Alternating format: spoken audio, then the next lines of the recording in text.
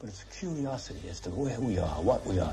It's very much more exciting to discover we're on a ball, half of it sticking upside down. It's spinning around in space. There's a mysterious force which holds us on. It's going around a great big glob of gas that's burning fueled by a fire that's completely different than the fire, any fire we can make. Well, now we can make that fire, nuclear fire. No. But that's a much more exciting story to many people than the tales which other people used to make up who worried about the universe, that we were living on the back of a turtle or something like that. They were wonderful stories, but the truth is so much more remarkable. And so what's the pleasure in physics is that, to me, is that as it's revealed, the truth is so remarkable, so amazing. And I have this disease, and many other people who have studied far enough to begin to understand a little of how things work are fascinated by it. And this fascination drives them on to such an extent that they've been able to convince governments and so on to keep supporting them in this investigation that the race is making into its own environment.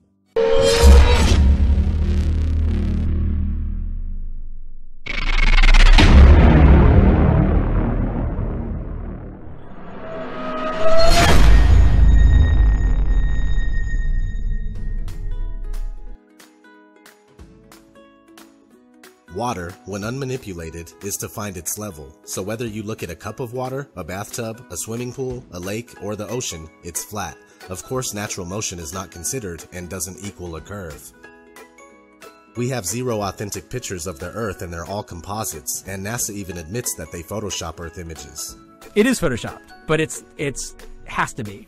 On numerous occasions, NASA admits that we can't go beyond low Earth orbit, which is between 99 miles and 1,200 miles away. The interesting thing is that the moon is said to be 238,000 miles away, which is a difference of 236,800 miles.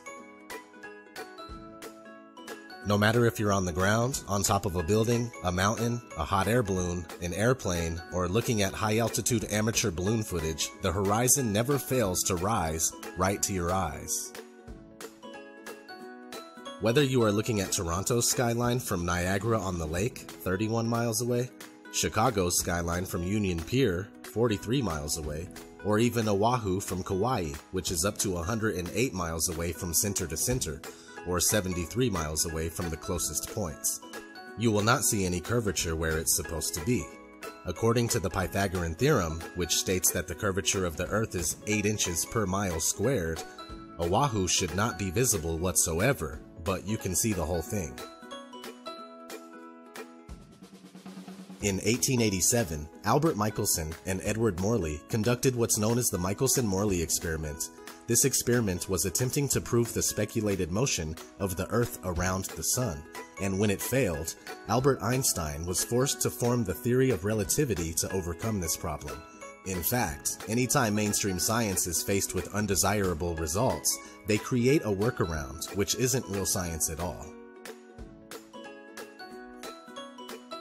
The Sun is claimed to be 93 million miles away, with a radius of over 400,000 miles, but can easily be proven to be much closer and smaller by tracing the crepuscular rays back to its origin in the sky. If the Sun were indeed 93 million miles away, it would simply be impossible to have angled sun rays, as they should all consistently come in straight. According to the globular theory, a lunar eclipse occurs when the Sun, Earth, and Moon are in a direct line, but it is on record that since about the 15th century, over 50 eclipses have occurred while both the Sun and Moon are visible above the horizon. F.H. Cook, The Terrestrial Plane. It's a common misconception that the shadow of the Earth causes moon phases. Even the pastors and priests of the science religion readily admit this fact. The interesting thing about moon phases is that they are always the exact same 8 phases repeated. But if we were circling around the Sun, these 8 phases would inevitably be reversed from the summer to winter seasons. I completely understand that the idea of a flattened stationary Earth seems ridiculous in many ways, but that's only because we are taught the false globe model from the very first time that we enter a school classroom. Not to mention the first time we are introduced to the concept of a flat Earth, it's depicted as a highly laughable world where ships, boats, and water would run off of the edge. So I do get it, but it's all part of the deception. I've spent 30 years of my life believing that we were on a spinning globe. It wasn't until I unbiasedly and scientifically investigated the flat Earth claims that I started to realize that there is more to this theory than I originally gave it credit for. Now, after almost 2 years of research, I'm certain that the Earth is flat. We are told that the Earth spins at 1,040 miles per hour, while the Earth travels around the Sun at 66,000 miles per hour. Meanwhile, the whole solar system is going inside the Milky Way galaxy at a speed of 490,000 miles per hour. And finally, the entire Milky Way galaxy is darting through infinite space at over 1 million miles per hour. Most people believe this, and yet every experiment ever conducted to prove even the simple spin of the Earth has failed. The same thing goes for curvature. It's never been proven, and the only time we see it is in movies, NASA CGI, or when we're looking through a distorted fisheye lens. With all that said, please continue to research critically and don't be afraid to ask reasonable questions and speak out.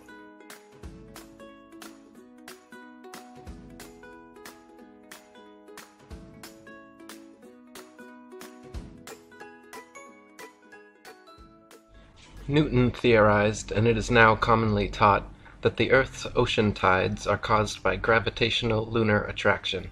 If the Moon is only 2,160 miles in diameter, and the Earth 8,000 miles, however, using their own math and law, it follows that the Earth is 87 times more massive, and therefore the larger object should attract the smaller to it, and not the other way around. If the Earth's greater gravity is what keeps the Moon in orbit, it is impossible for the Moon's lesser gravity to supersede the Earth's gravity at Earth's sea level, where its gravitational attraction would even further out-trump the Moon's. Not to mention, the velocity and path of the Moon are uniform, and should therefore exert a uniform influence on the Earth's tides, when in actuality, the Earth's tides vary greatly. Furthermore, if ocean tides are caused by the Moon's gravitation, how is it that lakes, ponds, and other smaller bodies of standing water remain outside the Moon's grasp, while the gigantic oceans are so affected?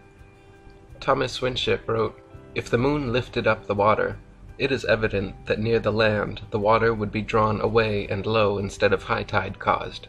Again, the velocity and path of the Moon are uniform, and it follows that if she exerted any influence on the Earth, that influence could only be a uniform influence. But the tides are not uniform. At Port Natal the rise and fall is about 6 feet, while at Beira, about 600 miles up the coast, the rise and fall is 26 feet. This effectually settles the matter that the Moon has no influence on the tides. Tides are caused by the gentle and gradual rise and fall of the Earth on the bosom of the mighty deep. In that of the Earth, it follows that, if, by the presumed force of gravitation, the Earth revolves round the Sun, much more for the same reason should the Moon do so likewise, instead of which that wilful orb still continues to go round our world. Tides vary greatly in height, owing chiefly to the different configurations of the adjoining lands.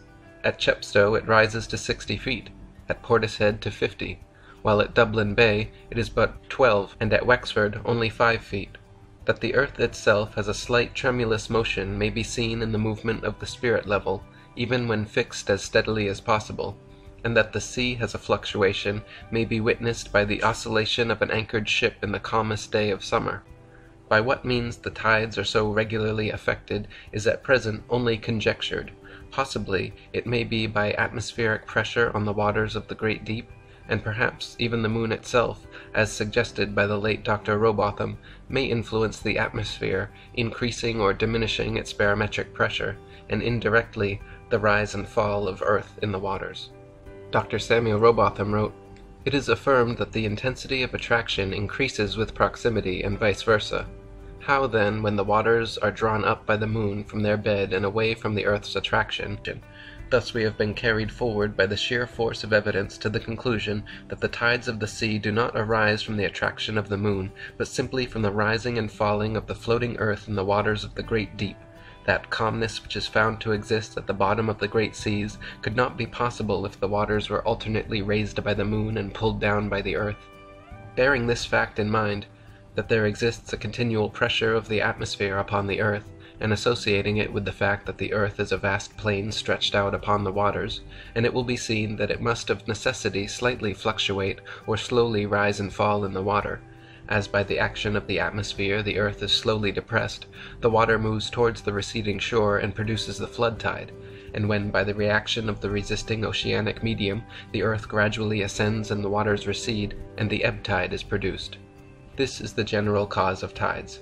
Whatever peculiarities are observable, they may be traced to the reaction of channels, bays, headlands, and other local causes. That the earth has a vibratory or tremulous motion, such as must necessarily belong to a floating and fluctuating structure, is abundantly proved by the experience of astronomers and surveyors. If a delicate spirit level be firmly placed upon a rock or upon the most solid foundation which it is possible to construct, the very curious phenomenon will be observed of constant change in the position of the air bubble. However carefully the level may be adjusted and the instrument protected from the atmosphere, the bubble will maintain its position many seconds together. A somewhat similar influence has been noticed in astronomical observatories, where instruments of the best construction are placed in the most approved positions and cannot always be relied upon without occasional readjustment. If the moon pulled the tides due to its alleged gravity, then why does it only pull the ocean's water and not all the world's lakes, marshes, ponds, and other inland waters? The tides are clearly a product of the interconnected ocean waters, and not the other waters of Earth, and therefore caused either by the gentle rocking of the Earth on the great deep, as stated by the above 19th century authors, or, if more ancient explorers can be trusted, the ocean tides very well may be caused by a huge whirlpool vortex surrounding Mount Meru at the North Pole, which reverses direction every 6 hours, alternately sucking in and pushing out the great seas of the earth, like the breath of Gaia at the naval center point of Earth, breathing in and out twice per day. The 14th century writings Inventio Fortunata by Nicholas Stalin and the Itinerarium of Jacobus Snoyen mention the magnetic mountain being so powerful that it pulled the nails right out of explorers' boats. The encircling whirlpool and 4 directional rivers surrounding the mountain were said to change every 6 hours, causing the tides, comparing them to the breath of God at the navel of the earth, inhaling and exhaling the great seas. The cartographer Gerardus Mercator's 16th century map informs us that the waters of the oceans are carried northward to the pole through these rivers with great force, such that no wind could make a ship sail against the current. The waters then disappear into an enormous whirlpool beneath the mountain at the pole, and are absorbed into the bowels of the earth. On Gerardus Mercator's map he wrote, "A monstrous gulf in the sea towards which from all sides the billows of the sea coming from remote parts converge and run together as though brought there by a conduit. Pouring into these mysterious abysses of nature, they are as though devoured thereby, and should it happen that a vessel pass there, it is seized and drawn away with such powerful violence of the waves, that this hungry force immediately swallows it up, never to appear again." Fridtjof Nansen has found mentions of a great northern whirlpool in Norse legends of the world's well, Velgamur, which causes the tides by pushing and pulling waters through its subterranean channels. Isidore of Seville, the Gesta Hemaburgenesis Ecclesiae Pontificum, the Topographia Hibernica of Geraldus Cambrensis. His description of the northern whirlpool is cited by Mercator, the Historia Norvegae, the Speculum Regale of Einar Gunnarsson, and a particularly interesting quote from the Langobard author Paulus Warnefridi, also called Diaconus, states, "And not far from the shore, which we before spoke of on the west, where the ocean extends without bounds, is that very deep abyss of waters which we commonly call the ocean's navel. It is said twice a day to suck the waves into itself, and to spew them out again, as is proved to happen along all these coasts, where the waves rush in and go back again with fearful rapidity. By the whirlpool of which we have spoken, it is asserted that ships are often drawn in with such rapidity that they seem to resemble the flight of arrows through the air, and sometimes they are lost in the gulf with a very frightful destruction. Often, just as they are about to go under, they are brought back again by a sudden shock of the waves, and they are sent out again thence with the same rapidity with which they were drawn in. The Gesta Hammaburgenesis Ecclesiae Pontificum states that Archbishop Adalbert told a team of noblemen of Phrygia around 1035 to 1043 to set sail to explore the North Polar region. As they headed north beyond Greenland, quote, "Of a sudden they fell into that numbing ocean's dark mist which could hardly be penetrated with the eyes, and behold, the current of the fluctuating ocean whirled back to its mysterious fountainhead, and with most furious impetuosity drew the unhappy sailors, who in their despair now thought only of death, onto chaos. This, they say, is the abysmal chasm, that deep in which report has it that all the backflow of the sea, which appears to decrease, is absorbed and in turn re-vomited, as the mounting fluctuation is usually described. As the partners were imploring the mercy of God to receive their souls, the backward thrust of the sea carried away some of their ships, but its forward ejection threw the rest far behind the others. Freed thus by the timely help of God from the instant peril they had had before their eyes, they seconded the flood by rowing with all their might." So in short, what is the cause of the tides? Well, it is clearly not the supposed gravity of the moon, a smaller object than the Earth, far away from the Earth, somehow pulling the tides up in a uniform way, as this doesn't happen. Alternately, it could be, as Samuel Rowbotham proposed, that it is simply the gentle fluctuation of the Earth on the waters of the great deep causing the tides. However, this explanation alone fails to provide an answer for the regularity of tides coming in every 6 hours and going out alternately every 6 hours, to which these ancient explorers offer a possible explanation, and this also, curiously, could be why the flight and sailing restrictions at the North Pole, why people like Rodney Clough were turned away when their vessel tried to explore the North Pole. Russian military vessels and other ships explore the area, making sure that we don't take our own independent explorations to the North Polar region. So what are they hiding there? Does this magnetic Mount Meru actually exist? Is there actually a whirlpool spinning around it with 4 directional rivers constantly sucking in and pushing out the waters of the Earth in 6-hour intervals? It sure would be nice if the UN and world governments would allow us to independently explore the Arctic and Antarctic so we could find answers to questions like these. When light of any kind shines through a dense medium, it appears larger, or rather gives a greater glare, at a given distance than when it is seen through a lighter medium. This is more remarkable when the medium holds aqueous particles or vapor in solution, as in a damp or foggy atmosphere. You can see this by standing within a few yards of a street lamp and noticing the size of the light. On going away to many times the distance, the light upon the atmosphere will appear considerably larger. This phenomenon may be noticed to a greater or lesser degree at all times, but when the air is moist and vapory, it is more intense. It is evident that at sunrise and at sunset, the sun's light must shine through a greater length of atmospheric air than at midday, besides which the air near the Earth is both more dense and holds more watery particles in solution than the higher strata through which the sun shines at noonday, and hence the light must be dilated or magnified as well as modified in color. So the sun, as it sets towards the horizon, from a viewer's perspective on Earth, simultaneously gets bigger due to the reason given above, and smaller due to the law of perspective. The net result is what you see. Notice how the distant lights have a brighter and bigger glare even though they're further away. Many contributing factors, including wavelength, diffraction, air pressure, air temperature, width of aperture, altitude, humidity, and clarity, all contribute to the net result. The amount to which the sun and moon will be magnified due to the above reasons, and shrink due to the law of perspective, will depend on all of the above.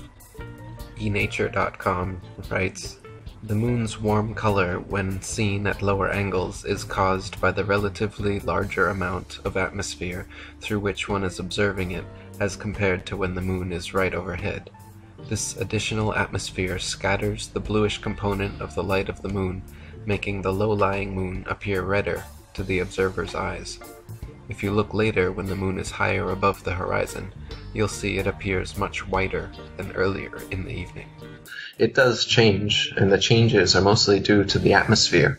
So I can show you a picture of the sun setting in the desert where it's very dry, and you'll see the sun shrink and shrink into a tiny, tiny pinprick before it disappears into the horizon. And then I can show you another video of on a more over the ocean, say, on a more humid day, the sun is going to actually expand a little bit due to the atmosphere and then disappear into the horizon like a big ball, as many people have seen it. But either way that it disappears, whether it disappears into a pinprick before leaving the horizon, or it expands and goes down the horizon, it's simply moving away from your perspective, as we talked about. It's not actually going down, just like a row of street lamps aren't getting shorter and shorter as they get farther and farther away from you. It's just an element of perspective.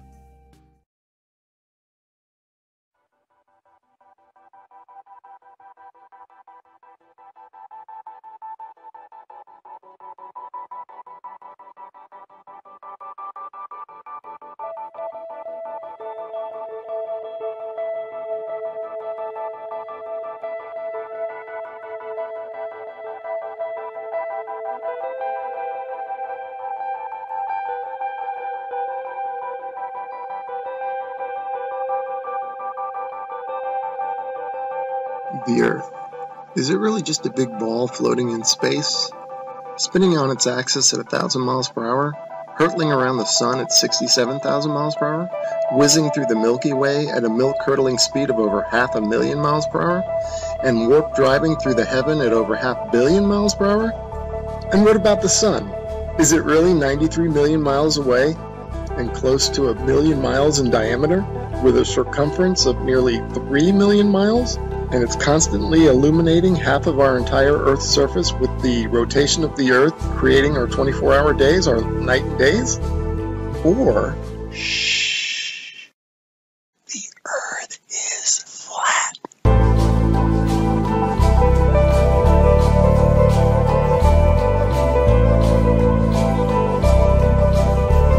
And maybe it's completely still, just like we experience. And maybe the sun isn't big, but is very small and very close, and not illuminating the Earth from 93 million miles, but is illuminating locally.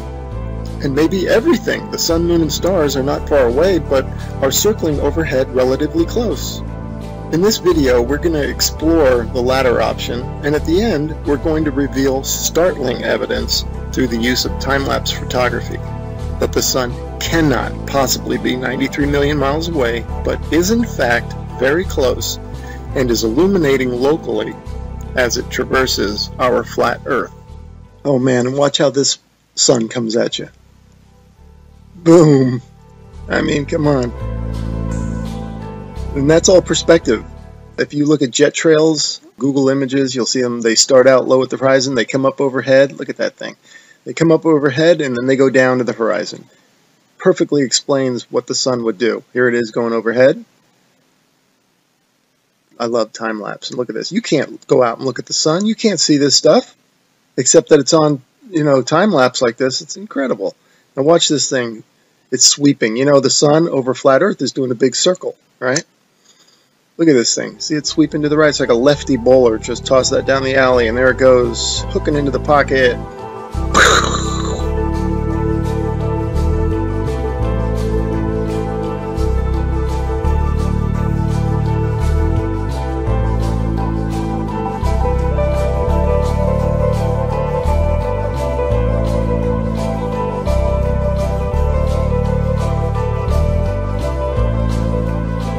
See how the clouds angle down to the horizon.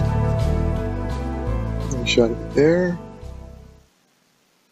That's exactly how the sun would do on flat Earth. Okay, back to the Copernican principle, and this is what they tell us. The sun is 93 million miles away. Now, I'm going to show you evidence through sunsets that shows the sun light following the sun over the horizon, and it shrinks as it goes over. Now, there's no way it would do that if the sun is 93 million miles away. Okay, first I'm going to show you some footage from the ISS.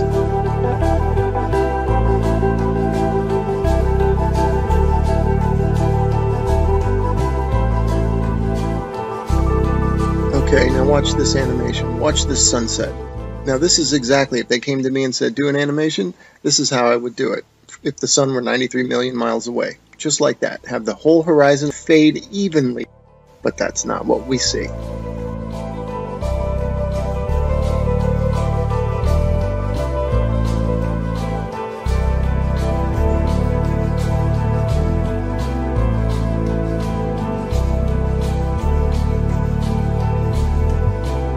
Okay, wow, look at that. Look how the light lifts off the ground like a big wedge, or like lifting up a sheet of paper. That's incredible footage. Definitely the light's following the sun, right? Okay, next I'm going to show you how a sun that is circling over the Earth, that creates the horizontal aspect of the sun. If you combine that with perspective, which creates the up and down of the sun, the rising and the setting, you get the 23.5 degree tilt that they talk about. It's nothing but perspective and a circling sun.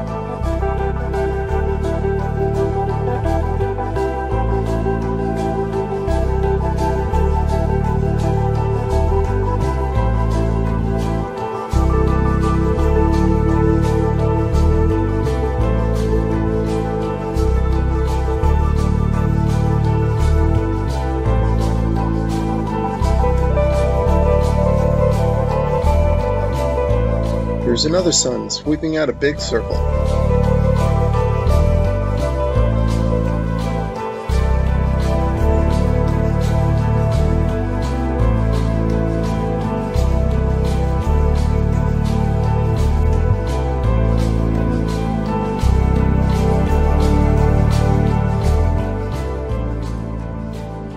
Okay, here's a phenomenon that you might be wondering, how in the heck do you explain this on a flat Earth?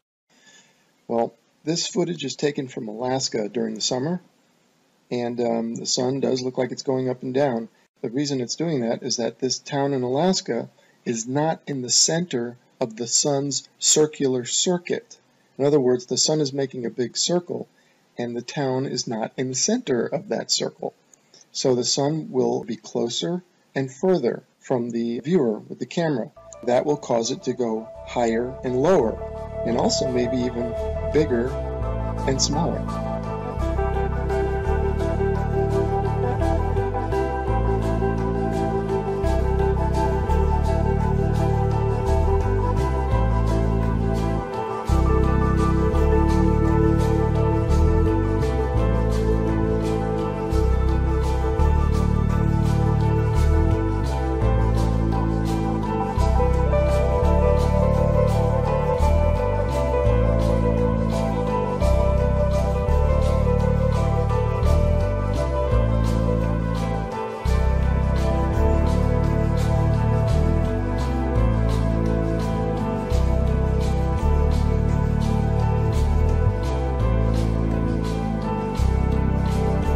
Look at the high altitude airplane. Remember, this is from a high altitude balloon, so that airplane is probably at cruising altitude. Notice how it looks like it's going up from the horizon. That's exactly how the sun will rise, because that plane is staying parallel to the ground. And now watch, it'll go down to the other horizon. All right, again, perspective, that's how the sun will set. And forget the big ball, that's just due to a GoPro camera. But see how the sun, that's the point of this. And then also, look at the size of the sun, man. Look at that thing. I mean, there's something to it to say that we're higher up our view, and the sun looks bigger, and it looks like it's not as high in the sky as it does when we're on the ground. Something to that.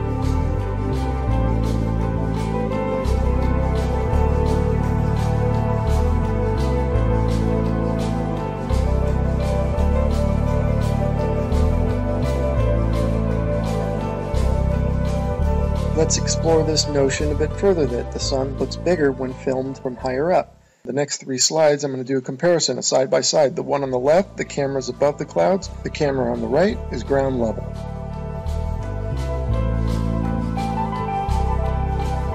And the point for the side-by-side comparison from the ground level and the level above the clouds is that above the clouds we're only maybe a mile or so up, and if the sun appears to be closer to the camera, well, that means it's probably much closer, because if the sun were 93 million miles away, a mile closer wouldn't make any difference at all to its visual appearance.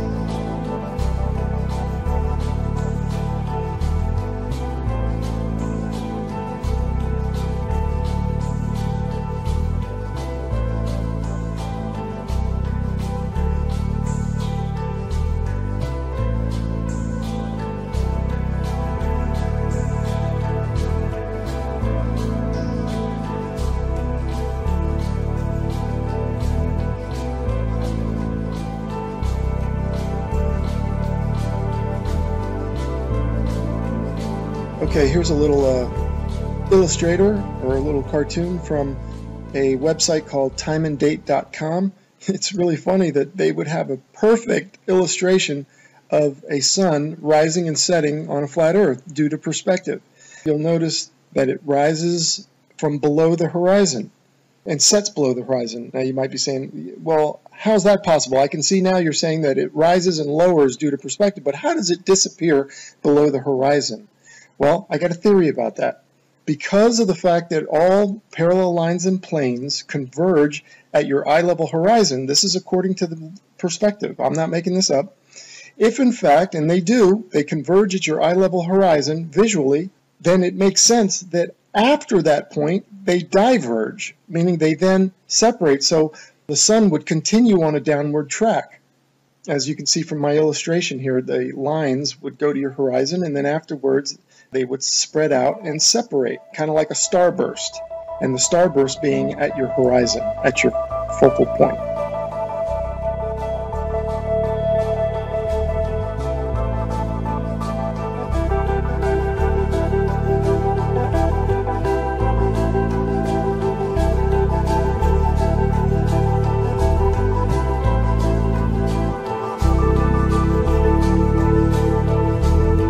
Anyway, without further ado, we're going to start talking about, and I'm going to start showing you the time lapse of the sunsets that I'm talking about that clearly show the sun is close and illuminating locally.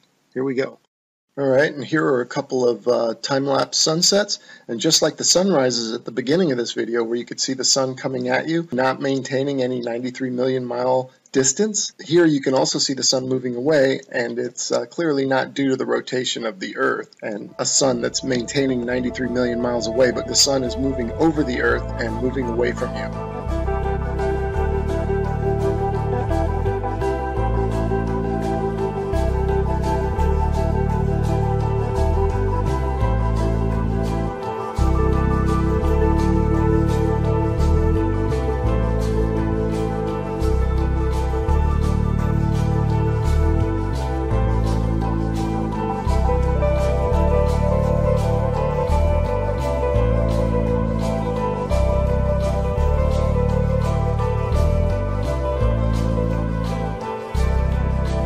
Okay, these next three slides, the sun is almost set already behind the horizon, but watch as the sunlight shrinks and follows the sun. It's definitely a locally illuminating sun, not far away, not very big, and definitely not 93 million miles away.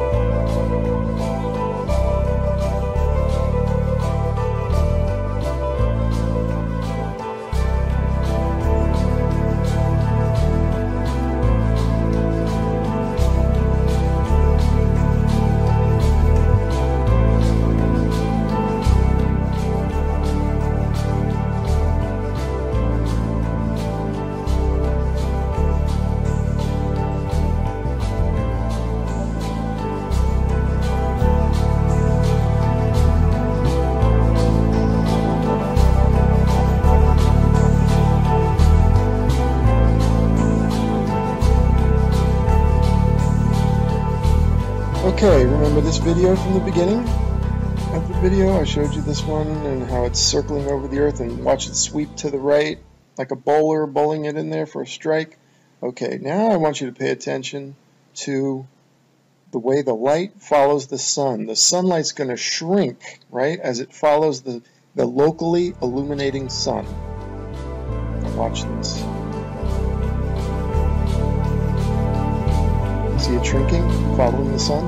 You do not get that if the sun is 93 million miles away. The entire horizon should fade evenly, just like this supposed shot taken from space of the Earth. You can clearly see the way they depict it. They depict the demarcation between day and night, or light and dark, as a long straight line.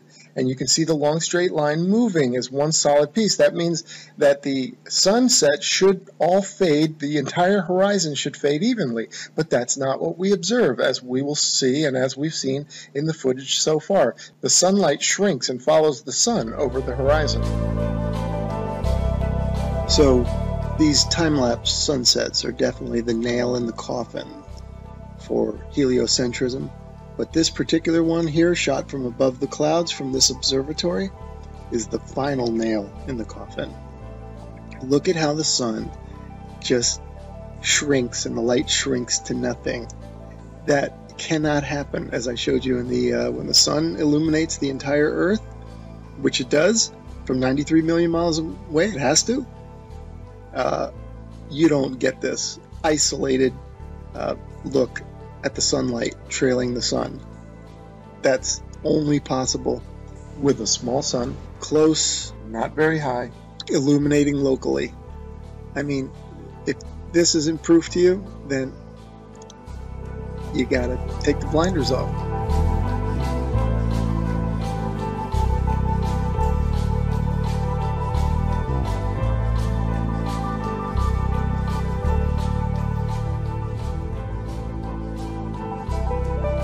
Okay, and finally I want to show you some examples of local illumination, or a city in the background. This is from Grand Canyon National Park. You can see Las Vegas is one of them.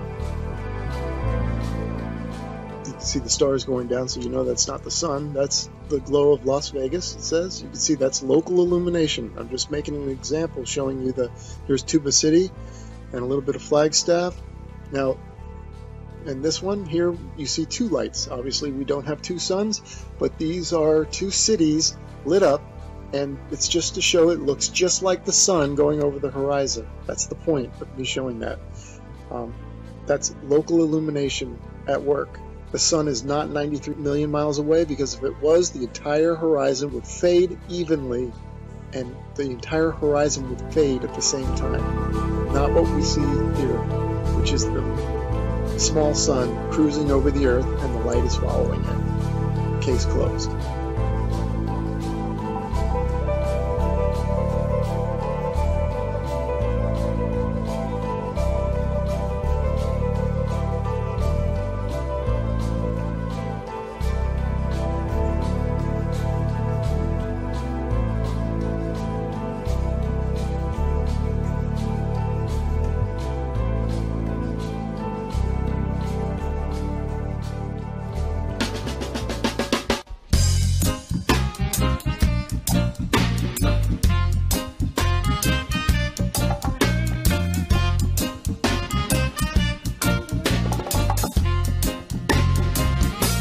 The earth is flat, living in illusion. The earth is flat.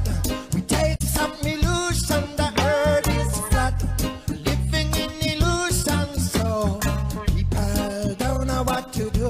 The earth is flat, living in illusion. The earth is flat, staging illusion. The earth is flat, living in illusion.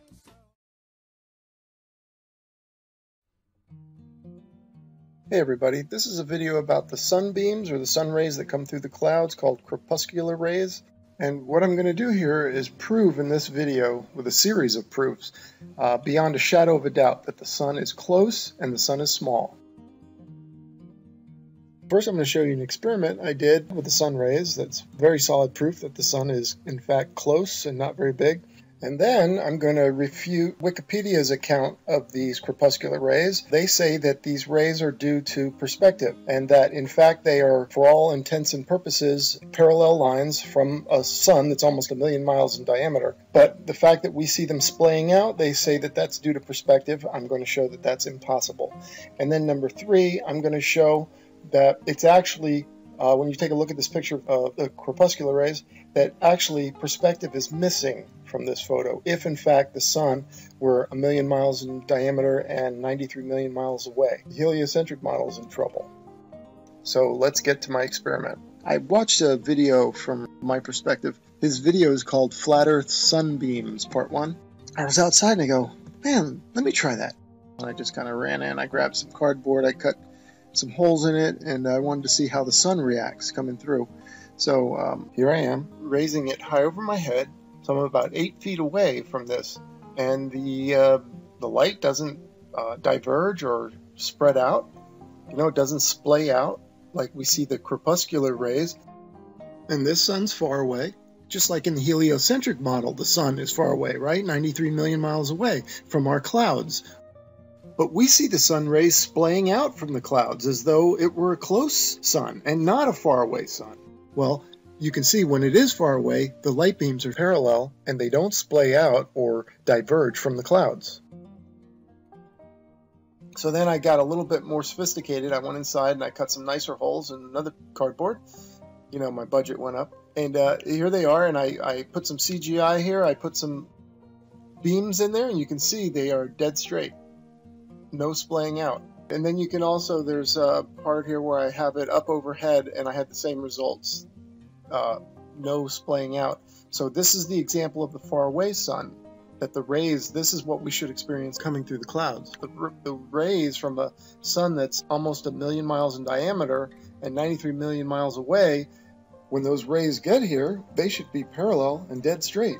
But we don't see them as dead straight. We see them splaying out or diverging from the clouds. Something's not right here. Okay, here I am inside. Notice I got my light close. Look at already, you can see the light splaying out. You see that? I drew you can see the circles on the floor and on my piece of cardboard actually. Those are the original size of the holes that when I was outside, they lined up perfectly. Here, you can see them completely splaying out. And if I put the rays on it like this, the sun rays, and that's not even as splayed out as they got, it's just that the cloud is in view. And I want you to be able to see the cloud, which is my cardboard with the holes cut out of it. That way I could line up the rays. But as you can see, when I moved up a little bit off the floor and put the light even closer, the rays really splayed out. So I just wanted you to see that. Okay, so there you go. There's hard evidence that when the light source is close to the clouds, the light will diverge. The dispersion pattern you can see when I was outside, the dispersion pattern remained the same, meaning the 5 holes that I had, like that, stayed exactly the same, and that's a faraway light source. But when the light source was close, they splay out. That definitely supports the flat Earth model of a small, close sun. Okay, let's analyze this claim that science makes, and Wikipedia makes, that the crepuscular rays are due to perspective, that they're actually very close to parallel lines. For all intents and purposes, they are parallel, coming from a sun that's almost 1 million miles in diameter, but we don't see them parallel coming through the clouds. Those crepuscular rays are angled outward. They splay out. They're diverging from the clouds. And Wikipedia is saying that that's due to perspective. Okay, and Wikipedia also uses railroad tracks like these.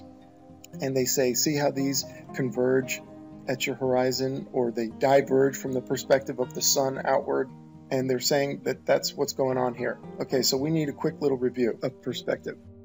Notice in this long hallway, all parallel lines and planes angle to the eye level or the eye position of the observer. Notice that the side walls angle in, those are parallel lines to one another, and the ceiling and the floor are also parallel, but notice how they angle toward each other and they come to your eye level. All right, you have an X, Y, and Z axis. So the railroad tracks would fit your Z axis. That's going away from you, and those lines, yes, they converge. But the sun, and especially when the sun's overhead, would be bombarding us with huge vertical parallel lines, or rays, parallel rays. Yet, we don't see any of that, ever. So what I'm going to show you here is that this claim that these corpuscular rays is due to perspective is not true. It's impossible, because perspective will not converge or diverge or splay out lines or planes that are parallel to one another, that are perpendicular to the viewer or his z-axis.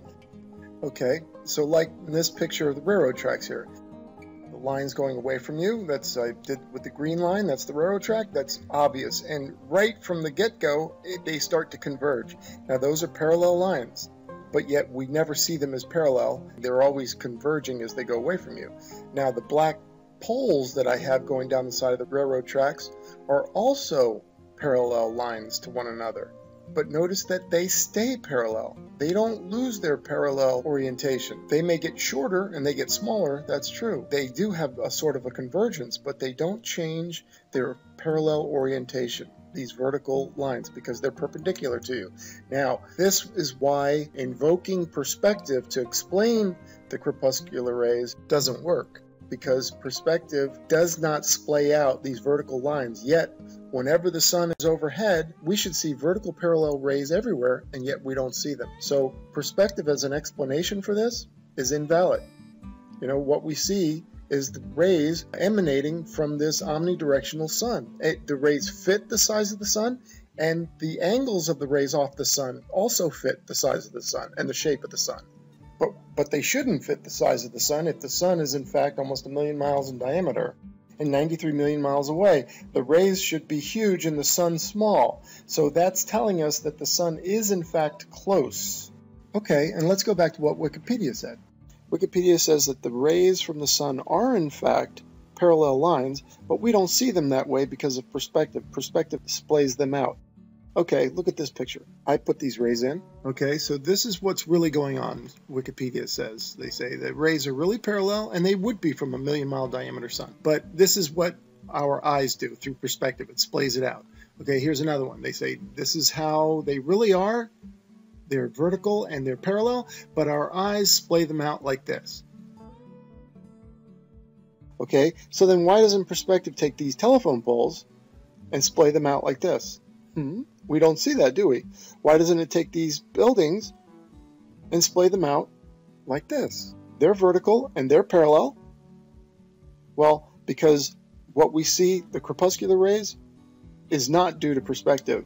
It's just due to the nature of an omnidirectional light source with the light coming out in all directions. And it's coming from a small sun. It's impossible that this sun is 1 million miles in diameter, as I've already showed you.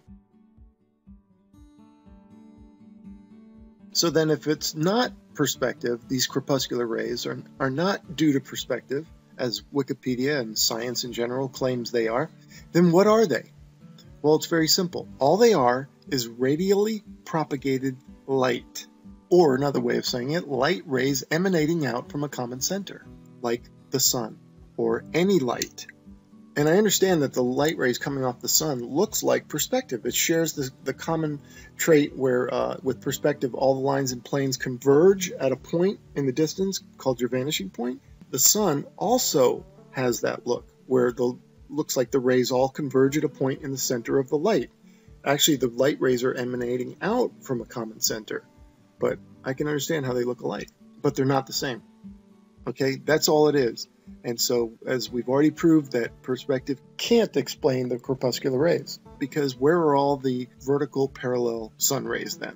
They don't exist. Okay, so next I'm going to show you with streetlights and sunlight and how they look exactly alike. Okay, let's take a look at some light rays. Let's look at how the sun and a street lamp look the same. The one on the left is a street light and the one on the right is the sun. Okay, notice that the light source and the rays match one another. And with the street light, that light is here on Earth, right? It's right there on your street. And those rays look in proportion to that light. They're also here, right? On your street or wherever you see that light. The sun, they're telling us, is actually far away, but the light rays are close. Like when we see these corpuscular rays coming through the clouds. And did you know that streetlights also have corpuscular rays? Just like the sun does, and you know what? They look identical. Let's have a look. Here on the left, that's a street light, and those are crepuscular rays coming off of that street light, and they look identical. They are in the same proportion as our sun and its rays.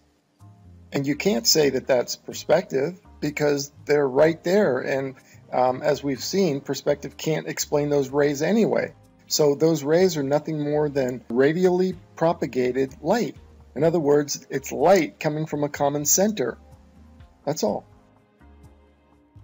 And look at this one. The left one is a street light. The one on the right are the sun rays. They are both in proportion to one another. The light source matches its rays, which indicates that they're both local. Okay, and this street light is here. We know it's here, and we know those crepuscular rays are here. There's no fooling us and telling us it's 93 million miles away or 1 million miles in diameter. And it looks just like the sun that they're telling us is far away and huge, and whose light rays are here, though, on the Earth. Same here. Same as what we see in the sky. The sun matches the sun rays. But in the heliocentric model, with a sun that's 93 million miles away and almost 1 million miles in diameter, the rays should be completely out of proportion, like this.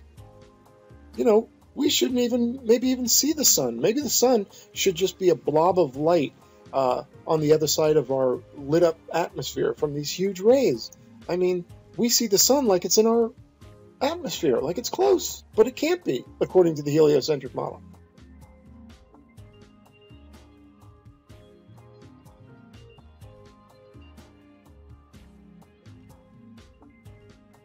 And next, I want to show you how, in this photo, perspective is actually missing. And what's ironic is, the very linear perspective that they tried to invoke to explain this photo is actually missing from this photo for the heliocentric model to be true. Okay, so what do I mean by that? Well, I mean, they invoked perspective to describe or explain these crepuscular rays, the fact that they're splaying out from the clouds, because they had to invoke perspective or something, because this picture doesn't work for the heliocentric model. This picture of these crepuscular rays is a problem for their model because the sun is supposed to be 1 million miles in diameter. But the problem is they've invoked perspective, but perspective doesn't work because, as I've already showed you, it doesn't explain the parallel vertical lines that we should see all over the place. Perspective will not splay those out, right? So these vertical rays should be everywhere, the parallel vertical rays, but we don't see them. The perspective that's missing is like the sun is out there and it's almost 1 million miles in diameter, right? So its sunbeam, it shoots out a sunbeam, and that sunbeam is 100,000 miles wide, let's say. But what we see from here looks very small, right? But not when it gets here. When it gets here, it's going to be massive, okay? But yet, look at these sun rays coming through the clouds. They're small, they're skinny, they're tiny. They match the local sun that we see in the sky here. So that's what I mean by perspectives missing. And let me give you a couple of real-world examples to help you figure this out. Okay, now imagine you're in a football game, an American football game, and you can see the player, the quarterback, down on the field, and he's as big as a peanut, okay, on the field, even smaller. Okay, and the football is the size of a short grain of rice. And he's got this great arm, and he turns around and he throws that ball up to you in the stands, and he can throw it all the way to you. Now, I got a question for you. When the ball gets to you, is it going to be the size of a grain of rice, or is it going to be the size of a regulation football? Well, it's going to be the size of a regulation football, right? But that's not what we see in this picture with the sun rays. Those sun rays fit the size of the sun. And now let's take a look at this soccer player. All right, for those of you who don't know American football, there, he kicks it, he's far away, and the ball gets to you, it's going to be the size of a soccer ball, right? This is proper perspective. This is the perspective we're not seeing when we look at the sun. The sun that we see in the sky is close. Okay, here's a train leaving a station far away down the tracks. Also analogous to the rays leaving the million-mile diameter sun. Okay, the rays would be massive just like the train is massive compared to that little train station. Right? That's proper perspective. Now look at these shafts of light coming from the sun, the rays. The sun on the right here, each of its rays that you see coming off the sun would be about 100,000 miles wide, just like this. you could fit 10 Earths side by side in that ray. Okay, so when we look at these rays, they're not 100,000 miles wide, and they're diverging out from a small sun that we see in the sky. I mean, that proves right there the sun is close and small.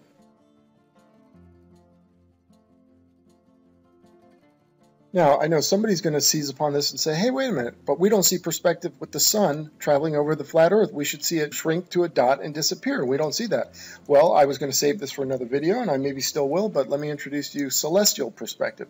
It's different than regular perspective that we're used to every day. Regular perspective, we see a train on the tracks, and as it goes away from you, it gets smaller and smaller and smaller until it disappears. But the sun, on the other hand, is different because the sun, when it's quote-unquote next to you, is high overhead and has already experienced a reduction in size. Now, as it goes away from you, it follows the convergence lines down to your horizon, essentially keeping it same distance from you. So the two movements offset each other. The one, the sun moving away from you, and then the visually lowering as it follows the convergence lines down to your eye level horizon. Also, the sun is too big to shrink to a dot anyway, right? It's going to go below the observer's horizon before that happens. Now note this about the convergence lines. Notice that on this wall of lines, the higher up they get, the more steep they get. They orient themselves away from the horizontal and more to the vertical. So the train on the tracks, as that goes away from you, it's right on your eye level. It's actually on your z-axis. Here's a picture of the z-axis, x-axis, and y-axis. It's on your z-axis, so all you can see is the train gets smaller and smaller and smaller. You can't see any movement laterally or vertically out of that plane. But the sun is different because the sun, even though it's cruising over the Earth parallel to the ground, it's on a much higher plane. So when it's overhead, it's already had a visual reduction in size. So now when it goes away from you and it follows those convergence lines down, it'll appear to be the same size because the going away and the lowering kind of offset each other. And same as this train. If you put this train high up overhead, that will cause it to already have a visual reduction in size also. So now when it goes away from you, it too will maintain its size. Kind of like if you're flying a kite, right? And you have the kite and it's a mile overhead, well, it'll appear a certain size, right? But let's say it takes a nosedive, but the string stays taut, so it goes all the way to the ground. Now it's a mile further down the road from you, but it's still the same size visually, right? So that's kind of how this works too. So let's recap. In my experiment, I showed that when the sun is close, the rays splay out, but when the sun is far, the rays are straight parallel beams. Yet, this is what they show us, this picture of crepuscular rays, and say that that's a faraway sun. Then I showed you how perspective can't explain what we see because it doesn't splay out things like these poles or these buildings.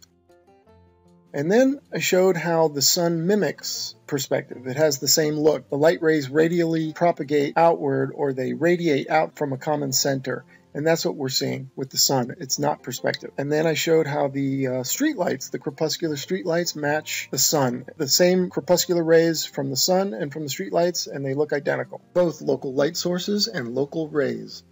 Then I showed you celestial perspective, and that's different from regular perspective, like the train going down the tracks that's on your same plane as your eyes, and as that goes away, it can only shrink. It gets smaller and smaller. But the sun is high up overhead, so it's vertically already had a visual reduction in size. So as it goes down to your eye level horizon, it'll maintain its same size. Okay, and that wraps up celestial perspective, and that wraps up this presentation. I believe we made a strong case. A lot of evidence here, if not complete proof. And thank you so much for watching. There's only one thing left to do. Let's kick the ball out of here. Take care.